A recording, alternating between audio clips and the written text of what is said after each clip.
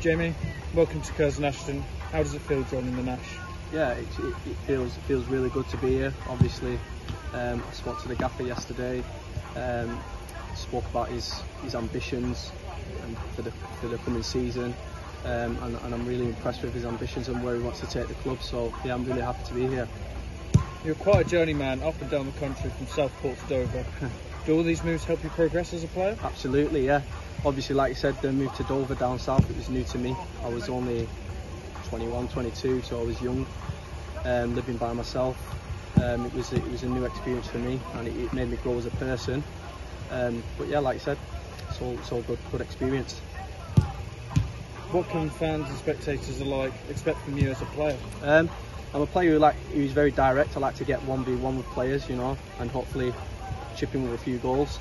But yeah, the fans can expect me to be direct, try and get at players, running behind.